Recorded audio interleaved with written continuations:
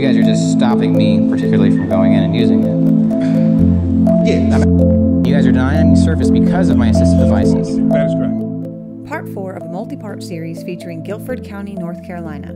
Leslie Barbee works at the Guilford County Public Health Department in High Point, North Carolina.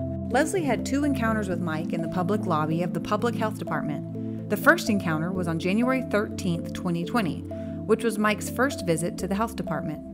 Lieutenant Bowen from Guilford County Security told Mike he couldn't record in the public lobby. You must turn off your video device. Then Leslie showed up and made the appropriate modification per the Americans with Disabilities Act. She facilitated Mike getting service. Is there an ADA coordinator here for the building? Is there an ADA coordinator? Disability coordinator? No. Oh, hi. But hi. Do you have an appointment, or do you need to make an appointment? I'm just trying to figure out what services are here and, you know, how people go about getting access to those services. Well, I mean, we have an appointment line. You can call and schedule an appointment, or any one of these windows would be glad to help you with that. Okay. All right. Cool. What's your name? My name is Leslie. Leslie. All right. And you work here? Mm-hmm. What's your position here? I'm in Vital Records. Vital Records. Mm-hmm. Cool. All right. So, yeah, where do I go to talk to one of these people?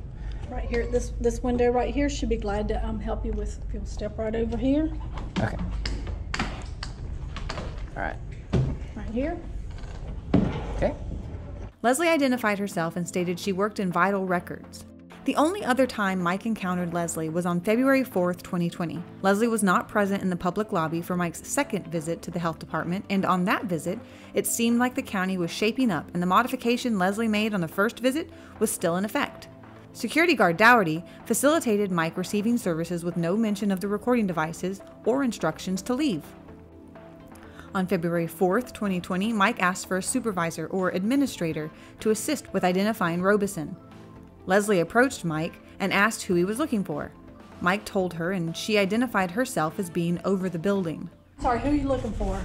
An administrator or some kind of building manager? Okay, well, I'm over the building. Okay. My name is Leslie. Okay. Mike asked her to identify Robeson so he could redress his grievances with a complaint or with a criminal complaint. Can you tell me the name of the gentleman that was over here on my right? He grabbed my property. This is our security, and this is our security. They're all our security. Can you tell me the name, please? I'm not going to, but you feel free to ask them. Oh, I did. I asked him. He refused to identify himself after violating my property. Again, I've asked you to stop recording. Instead of honoring the standing ADA modification that she herself established, Leslie didn't assist Mike. She refused to read the name tag on the employee. Can you tell me the name, please? I'm not going to, but you feel free to ask them. She didn't stop there. Leslie ordered Mike to turn off his recording devices. I'm going to ask you one time to please stop recording right now. Again, I've asked you to stop recording. Mike informed Leslie that his recording devices are his assistive devices. I use these as assistive devices. I understand your assistive devices, but you are recording. If you don't turn your devices off, your recording device, not your assistive device. These are assistive devices, okay? Sir. If you don't turn... Mike asked Leslie if they had an ADA, disability coordinator. Leslie said they did, but she wouldn't contact them. Okay? If you don't turn your recording device off... Is there an ADA coordinator, Miss Leslie? You need to leave. We have an ADA coordinator, not in this building, but you have been told to turn it off. Leslie told Mike that the people surrounding him were all security. She didn't bother to inform Mike that one of the persons was law enforcement and that Mike could make his criminal complaint with the officer. This is our security, and this is our security. They're all our security. Leslie never told Mike to leave the building. In the district court trial, and in the recent suppression hearing in Superior Court, Leslie testified that she watched the whole thing live on YouTube. She said she watched Mike enter, go to the fountain, go to the bathroom, and then take a seat. You're watching it online? Mm-hmm. Yes. Yes. Mr. Nelson was interacting with whom? He had came into the building and was recording. If I remember correctly, he came into the building, went into the restroom. He then stepped to the water fountain, and at this whole time he is recording, so we could see it. He filled up a water bottle at the water fountain, and then he sat down in the front lobby. Leslie testified that Mike didn't ask for services. She swore under oath that Mike had no official business in the public lobby. He was not there for any services. He had no appointment. You must have an appointment to be in the clinical department or WIC department or dental department. He was not there for any services. But it's a public facility, right? It is. Do people ever walk in there to make appointments? Yes. Do people ever walk in there to get condoms? Yes. Okay. Did Mr. Nelson was there for one of those purposes, wasn't he? Nope. Right. Do you remember that he wanted directions to another? He had been recommended to go somewhere via the health department on a prior occasion? On a prior occasion, yes. And he was back to talk about that? He never mentioned that. As many of you know, Mike didn't activate the live stream until the unidentified man, later identified as Robeson, accosted him at the service counter. Do you have business here? Yeah, I'm trying to conduct it. Who are you? You don't need to know that. You just need to Okay, conduct well, you business can't and give leave. people orders unless you identify yourself, so. Yes, I can. Okay, well, your orders You are don't work invalid. here. Well, we'll see. Okay. Can, What kind of services do you? yeah, I'm just asking about the mental health. I was here the other day, and when It's not in this building. right, I know. I asked that last time, and they directed me to a building, and it was a private company. Is that the only mental health here?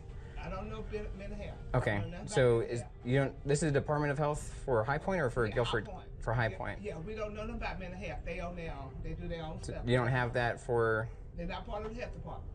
Okay, no mental health at all for health department. No. All right. What about contraceptives? You want a pack? Can we? Or do you just hand them out like condoms and stuff? Yeah, sure. You got in. We'll give you some, but that's all we got.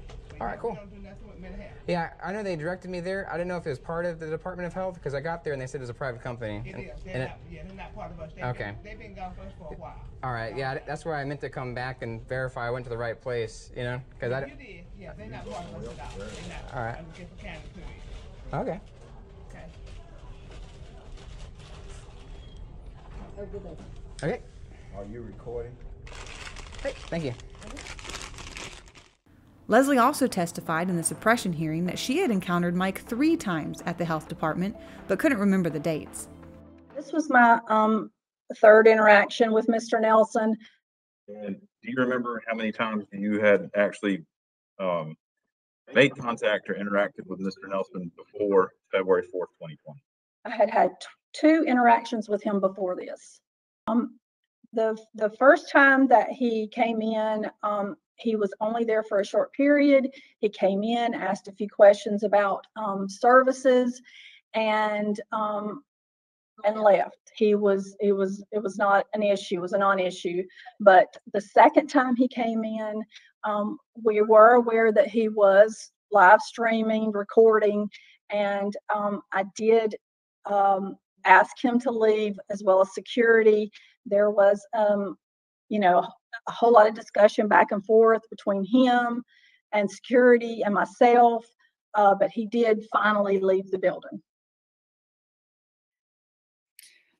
You testified under direct that you had 3 encounters with me. Is that correct? Right. What are the first? What's the first date that you claim to have encountered me? It's been 2 years ago. I could not tell you those dates at this point. I would have to do a little research to find out. Leslie swore under oath that on a previous visit and the visit in question, she told Mike he couldn't record in the lobby, and that she told him to leave. But the second time he came in, we were aware that he was live streaming, recording, and I did ask him to leave as well as security. This was my third interaction with Mr. Nelson, and so I already knew he was in the building.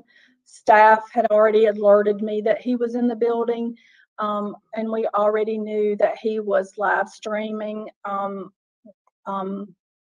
while he was in the building. So at some point, I let security interact with him and handle it. And at some point, I guess he asked for me, and I came out and just reiterated to him that he was not allowed to be recording in there and that he had to leave the building. On February 4th, 2020, Leslie alleged that Mike was violating people's HIPAA rights. We have clients here that are here for medical reasons. Yeah. And you're violating their law, their rights. What right is that? They're HIPAA violations. On the stand in the district court trial, Leslie swore that the public health department sees all kinds of patients with STDs and other conditions that people don't want to advertise. Just tell the court why you were asking Mr. Nelson to either leave or cut off his devices. Again, because again, we have clients that come in for STDs, and it's a violation for them, for their privacy. And we also have teenage clients that may be coming in that do not, and this was being streamed live for everyone to see, so that, you know, if someone was there for an STD or family planning or whatever, even a teenager, and we have a teen clinic, they would have been seen in the health department, along with any other medical information that we have that may be around that may violate somebody's HIPAA. May have their information, their personal information that could have been seen. Leslie also testified that HIPAA doesn't apply to the public, but to the medical professionals. You testified just a minute ago in direct examination that you were trained in HIPAA. Is that right? Yes. Okay.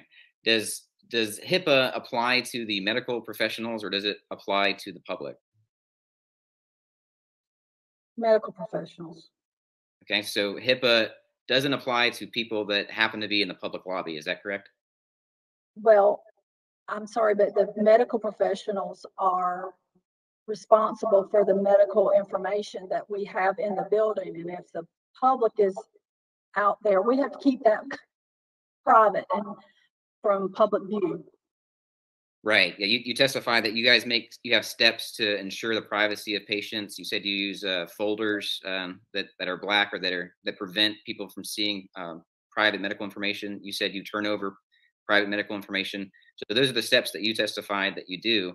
And if for some reason one of your staff doesn't do that, and a member of the public sees it, that would be a violation of HIPAA on your staff, correct? Correct. Leslie swore that there was a no recording policy in effect in the public lobby. Are people allowed to photograph or video while they're inside the health department? Absolutely not. She also testified that the lobby has a security camera that Guilford County Security maintains. Any exceptions to that you're aware of or that you know of? None that I know of, other than security. We do have a couple of security cameras in the building, but other than that, no. This video footage is releasable to the public under the Public Records Law. Leslie read the sign posted on the door of the Public Health Department while under oath. The sign states that no recording devices are allowed. It does not say no recording allowed. Leslie testified that smartphones are recording devices. Can you still hear me, Ms. Barbee? Yes. All right. Can you see the pictures? Somewhat, yes. Can you read what the signs say? Yes. Okay. Will you go ahead and please read what the sign says? Notice, no cameras or other recording devices allowed beyond this point. Okay. And is that a fair and accurate representation of the signage that was on the building on February 4th, 2020? Yes. Okay. Thank you. It's also in Spanish. Now, you testified and during direct examination with the prosecutor that the health department does not selectively enforce that policy on people. Is that correct? What do you mean by selectively enforce? The prosecution asked you earlier if you selectively enforce that policy, and you said no. That's for everybody, yes. Okay. Is it enforced equally upon everybody? Yes. And how is that enforced? Well, if we see someone recording, they are told they have to stop or leave the building. Okay. Does the sign say no recording?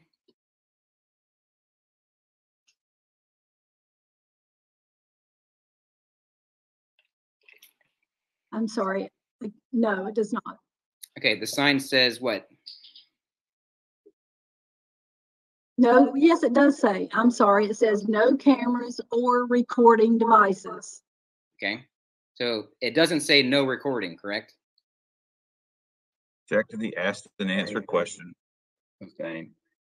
She answered one way and then she answered another way. I You want read to know the what. sign, I'll take judicial notice of what the sign says. Okay. So the sign says no recording devices. Is that correct, Ms. Barbee? Correct. All right. And do you enforce that on everybody that enters the building? Yes. Is a smartphone a recording device? It is. Okay. Do you have security stopping people when they come in and tell them that they can't bring their smartphones in the clinic? We do not tell them they can't take their phone in, but we do stop them from using it while they're in the building. Okay, but the sign does not say not to use it. It says that it's not allowed. Is that correct?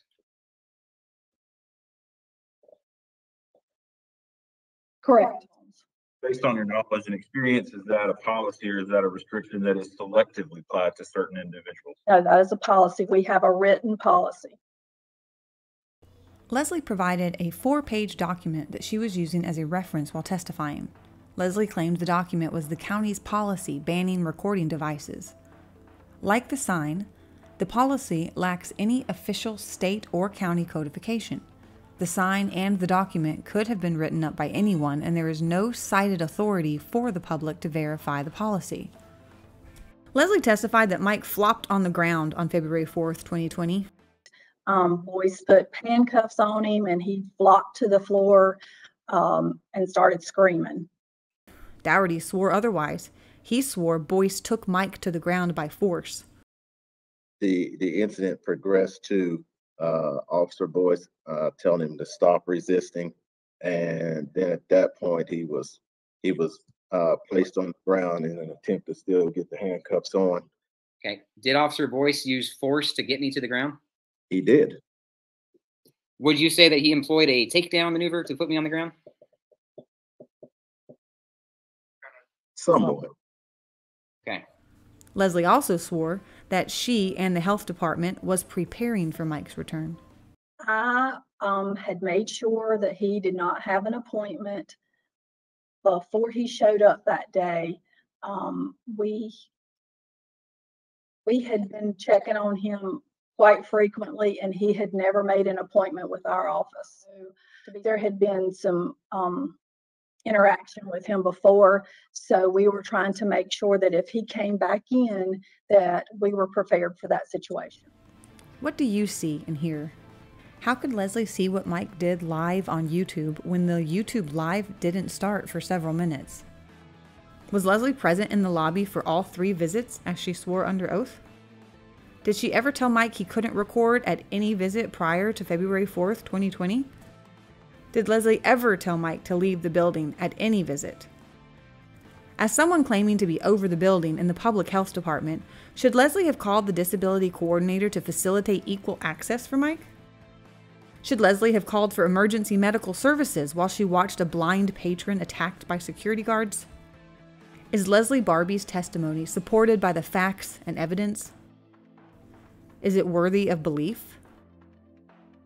Should she be allowed to testify in the upcoming trial before a jury? Thanks for watching. Stay tuned for the continuation of this series as the plot thickens. De oppresso liber.